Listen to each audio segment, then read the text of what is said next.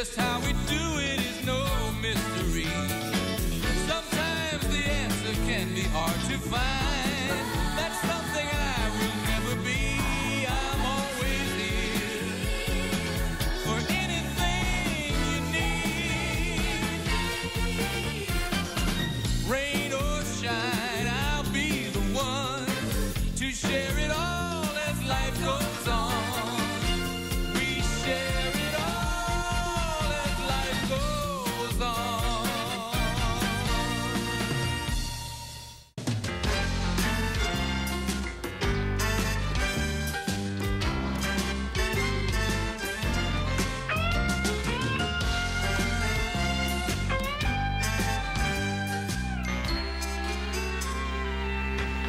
Morning.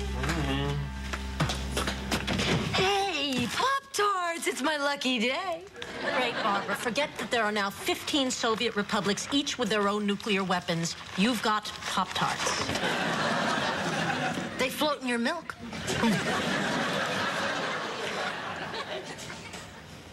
Well, they're good, and we're doomed anyway. Hey, Drive, you want a doggy biscuit? Come on, Dreyfy wifey, have a doggy-woggy biscuit. How come he doesn't want it? Maybe something's making him nauseous, Barbara. Morning, Westons. Harry, need your advice? Major decision time. All right. Sure thing. No, let me get this first. Oh, but Harry, this is important. Charlie, I've got a call here. Oh, hi, Mr. Dawson. How is he? By the way, is he running a fever? Oh, geez, make it snappy, will you? I got a real head scratcher here. What's the big decision, Charlie? I got a very serious job offer from an exciting new company. Really? Where? Uncle Buzzy's Pirate World. I play Captain Blood, the ruthless scourge of the South Seas. Well, that's great. Where'd you hear about it? Well, I was dating this girl who plays one of the mermaids. Tip to the wise, take the tail off first. Anyway, it's twice as much money as I'm getting now. Well, that sounds good. Yeah, but, you know, the cruise line's been very good to me. Harry, get off the horn and help me here. He's being very rude. No. It doesn't sound like tonsillitis. I tell you what, bring him into the office. I'll take a look at him. Yak. He's worse than a teenage girl. Daddy, I think there's something wrong with Dreyfuss. He didn't eat his breakfast either. You don't think he's sick, do you? Let me check on him. Let me see you. Come over here.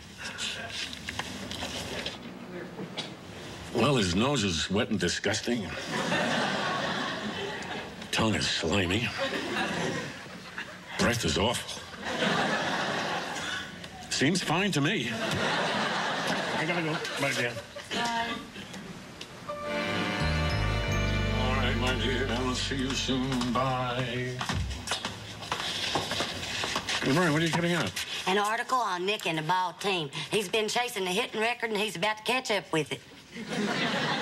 Hitting record? I thought he was in a slump. He's not hitting the ball. The balls are hitting him.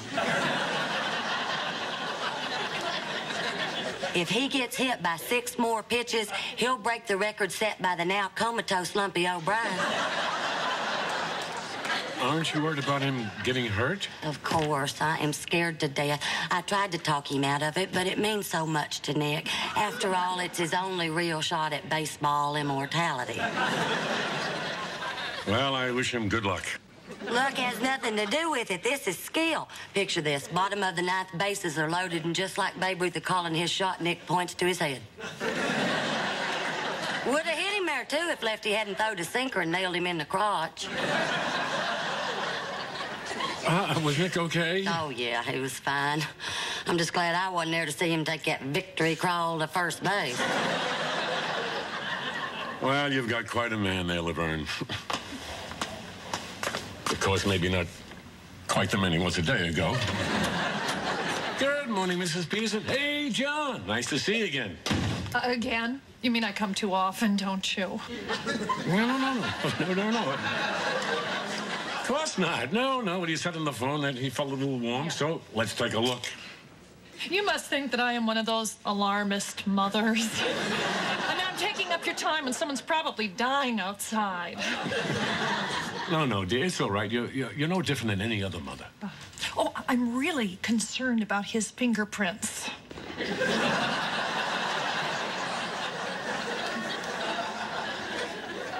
Well, maybe a little different. So how's his appetite? Well, not good recently, but who can blame him? I'm a terrible cook. Let me see this. Oh, come on, just a little slight fever. You're gonna be all right, John. Probably just got a little cold. Oh, my gosh. And I almost didn't bring him in. I should be shot. No, dear, no. Don't be silly now. I mean, loss of appetite is often a tip-off that something's not quite right. Come on.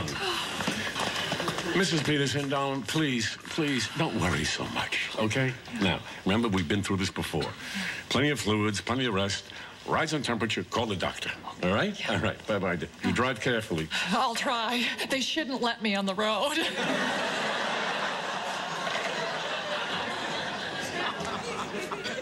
Boy, she sure is a nervous Nellie.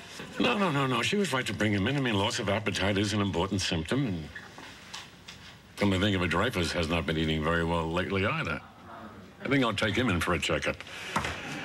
God, Laverne, you know, it's amazing how much other people can teach you about yourself. Whew. I gotta write that gem down. Yeah, that's gonna change a lot of people's lives.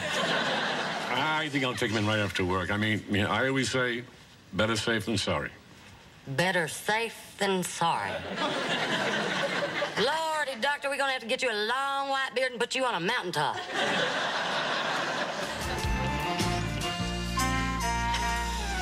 Hi, Arthur. Hi, Harry. Always a pleasure to see a medical colleague. Arthur, I'm a little worried about Dreyfuss. Well, let's have a look at him. I wanted to be an MD, you know. Must be nice getting all that respect. Those special license plates. You ever seen the inside of a cow, Harry? That's my reward. No, I'm real sorry, Arthur. How's his temperature? Well, let's have a look. My assistant. We don't have nurses, you know. Took some x-rays. Oh, temperature's a little high. If you recall, he does have a little bronchitis problem, but that doesn't seem to be it. How's his appetite been? Not so good. Well, as a high-priced physician, you know that's the first sign of trouble. Oh, yeah, sure. I mean, of course I know that. Whoa, nice watch. I mean, thanks. The patient's father gave it to me. That's great. Must be nice for taking kids' pulses. Timex. You don't need Swiss movement for a pig. Thank you.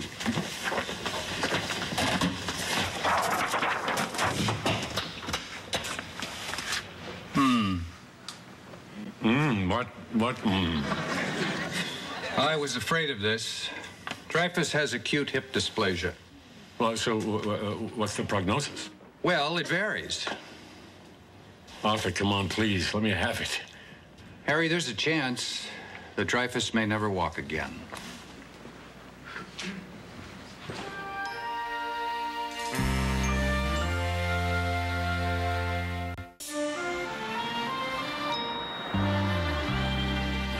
That hip's pretty far gone. That's right. And the standard operation is not going to correct it. Arthur, there's something you can do. Well, there's a new hip replacement called the Binder procedure, developed by a Dr. Binder in Georgia. Results have been good. Well, let's do it. Let's go for it. I gotta tell you, Harry, it's a long operation, and with his bronchitis, he might not make it out of the anesthesia. My God, this is awful. I mean, I don't want to risk his life, but...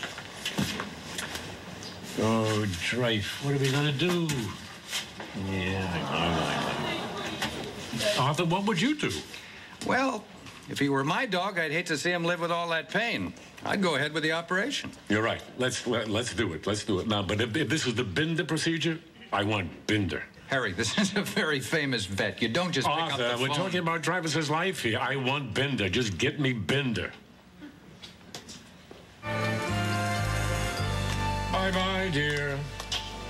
Did Dr. Binder call yet? Keep your lab coat on. I tracked down his pager number in Georgia, and he should be calling in any time now. Oh, good. That is assuming he's back from Germany. My God, what's he doing in Germany? Getting an honorary doctorate from the University of Heidelberg. Cured one of them wiener dogs, be my guess. Dr. Weston's office. Nick, it's about time. What happened at the game last night?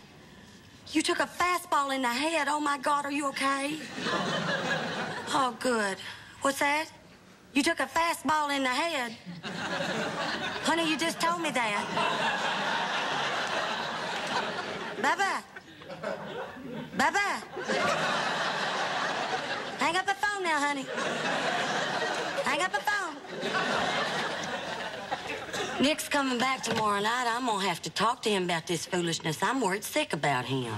I know what you're talking about. I mean, I wish Dr. Bender would call. I can't think about anything else. I can't stand the waiting. Oh, you're not the only one waiting. Them prospective parents are in your office to interview you. You'll stay by the phone in case he calls. I tell you what, how about I sit on it? That way, if the ringer's broke, I'll get it when my butt tingles.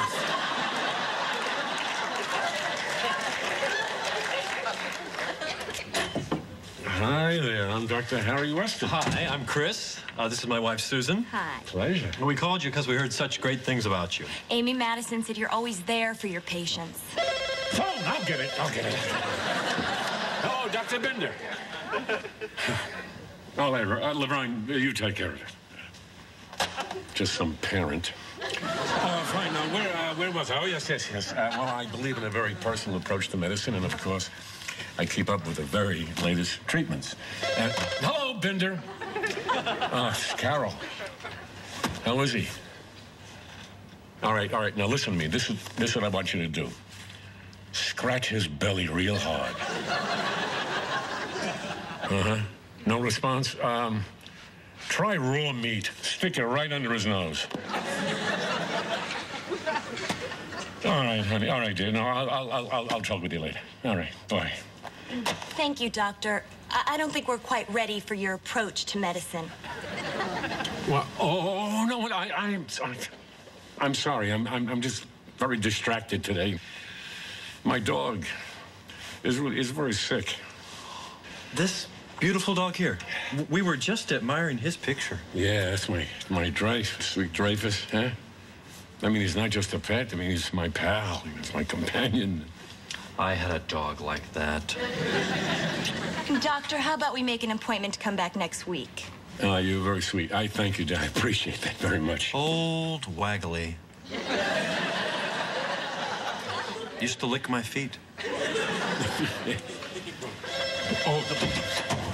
Dr. Weston's office.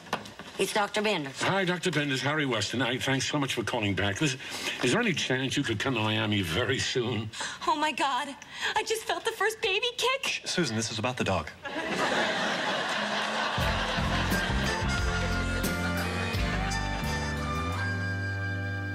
Dr. Bender's plane landed an hour ago. I should have met him at the airport myself. Dreyfuss must be so frightened spending the night all alone at the vet. Poor thing. But they have him in one of those little hospital gowns that don't close in the back. Harry, I really need your advice on this pirate world thing. Charlie, look, I'm sorry, but Dreyfuss's operation is tomorrow. I can't think about anything else right now. Oh, okay, of course. I'm so sorry. You know, I totally respect your concern for Dreyfuss. I guess I'll just have to make a decision without you. I won't bother you anymore with my problems. Thanks, Charles. But let's say Dreyfuss got a job offer for, I don't know, a new theme park. Charlie. Maybe doing a pirate thing? Out! House feels so empty without Dreyfuss. It's just not fair. The only purely non-judgmental, loving male in the world. He might be taken away from us. Yeah. Whenever I was upset, he was always there for me. You know, I remember coming home from the hospital that night. Your mother died. Everything was so unreal to me, I hadn't even cried yet. I opened the front door, and Dreyfuss leapt up to greet me, and suddenly I had this vivid memory of the expression on your mother's face that Christmas morning when Dreyf jumped out of the box and met you all for the first time. So I knelt in the doorway, and I hugged Dreyf, and that's when I cried. Oh, I cried. You know, it's funny. I cried on Dreyfuss that night, too. Me too. Poor thing. Must have been soaked. That must be Bender. Okay, come on. Okay. You have a snack ready for him? Of course, Daddy. I'm a professional caterer, for God's sake. Ah, Dr. Binder. Come on, welcome. I'm Harry Weston. These are my daughters here. I can't tell you how much we appreciate you coming. We want to make sure you get a good night's sleep before the operation. It's very nice of you to have me here. Tell you the truth, I am sick and tired of hotel rooms. Yeah, you travel a lot, huh? No, my wife kicked me out. I'm in the middle of a terrible divorce. I was such a fool to marry that woman. Oh, nothing like getting away from it all to forget your troubles. Yeah, I can't get her out of my head. Sometimes when I think of her, I just get hit with these terrible fits of despair. Would you like a cookie? Awful valleys of depression that just make me useless for anything. Get the snack. Get the snack. Oh, God. Home-cooked food. Did she ever in her whole life make a decent meal for me? She left me for a younger man. Son of a bitch was cleaning my pool. Oh, God, what did I see in this woman? Milk, huh? Warm milk. Not that you'll sleep like a baby. God, every Monday she smelled like chlorine, and I never put it together. But try not to think about it. You know, come on, just relax. Let the Westons take care of you. What? Hand, door, Give me. Okay. Oh, it's all right. It's all right. It's fine. Yeah, nothing's broken. It'll be fine. Just take it easy now. Let's get a nice restful sleep. Would you get his bag, please, Barbara? Barbara. My wife's name is Barbara. Oh, God! Nick? Oh, you did it, honey. I am so proud of you. First man in the minors to be hit by a pitch 87 times in one season. Thank God it's over. Thank God you're still in one piece. You're catching the first flight back to Miami. Honey, it was a home game. Don't do that. Bye-bye, Nick. All right, we better get started. I got a good hunch about this one. Hunch? You have hunches about operations? Isn't it a little more scientific than that? No, the moon's in Pisces. Harry, relax. Come on, we're going to do everything we possibly can. Believe me, I know what I'm doing. Okay. Doctor, it's time. All right, don't worry, Dreyfuss. Everything's going to be fine. Don't be scared, Dreyfuss. It'll be okay. Oh, I love you, Dreyfuss. All right, here we go. Yeah, good boy. Good boy. Dr. Bolton hasn't given us an update in half an hour. Something awful's happened. We don't know that. It shouldn't be much longer. We're waiting to see if he pulls out of the anesthesia. Oh, my God. Oh, Dreyfuss. I'll let you know. Thanks, Arthur. Oh, I'd give anything to have Dreyfuss come through this. Carol, if he makes it, I'll never, ever fight with you again. And I won't fight with you either, I promise. I feel completely helpless. I can't stand this anymore. I should be with Dreyfuss. I think it's a good thing that he's going in there. Maybe Dreyfuss will sense he's there, and it'll help pull him through. Oh, if anything happens to Dreyfuss, Daddy will never forgive himself. Barbara, don't even think that. Dreyfuss is big, he's strong, he's not that old. Oh, I just can't stand it. Oh, girls, I am so sorry. He made it! He made it!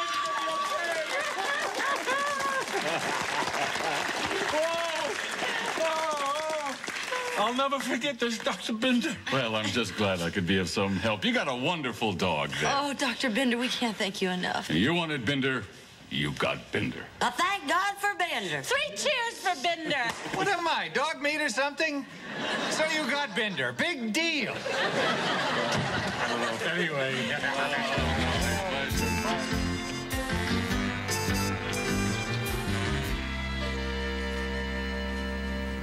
Did you see that? Dreyfuss raised his eyebrows. Yeah, he's definitely feeling better, huh? Yeah.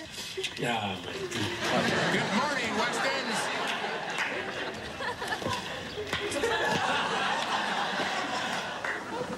Harry, I came over to thank you. You forced me to make my own career decision. I think I've grown as a person, and I feel I can face the world with dignity. Charlie, your fly's open.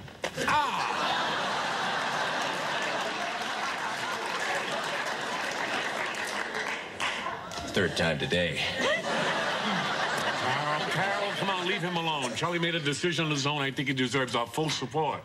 Thanks, Harry. You know, I've already memorized what I'm supposed to say.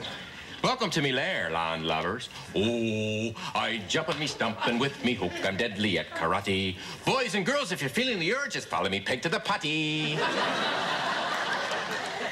So, basically, you show kids to the John. Oh, no. No. Well, that's part of it. What else do you do? Well, boys and girls, you're feeling the urge, just follow me peg. No, that's pretty much it. Charlie, you haven't given notice on the cruise ship yet, have you? What? Are you implying I made the wrong decision? Well, no, but Charlie, no, it's really good that you made your own decision, but, I know, maybe we'd talk about this a little more. Arg! Harry, you see what happens when you're not there for me? Oh, sure, fine. You know, you're there for Dreyfuss. You're there for little sick kids. But what about old Charlie? How could something that feels so right be so wrong? I gotta go, Dad. Bye, I'm baby. late. Right. Bye, Drive, Daddy. Bye, Dreyfuss. Take care, girls. Oh, my Dreyfuss, my sweet boy. Oh, Dreyfuss.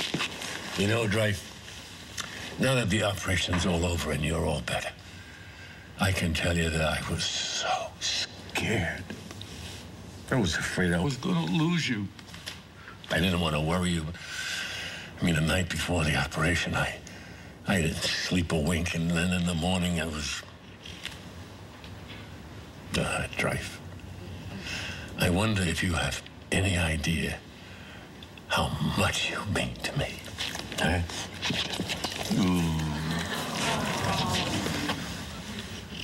Dreyfuss, I wonder if you have any idea how bad your breath smells.